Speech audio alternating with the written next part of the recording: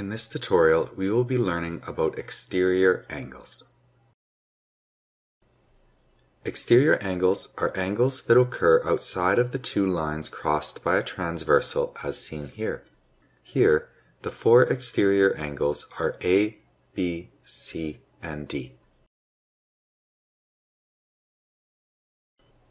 Pairs of exterior angles that are on opposite sides of the transversal line are called alternate exterior angles. Here, there are two sets of alternate exterior angles, A and D, C and B. In this lesson, you learned that exterior angles occur outside of two lines crossed by a transversal.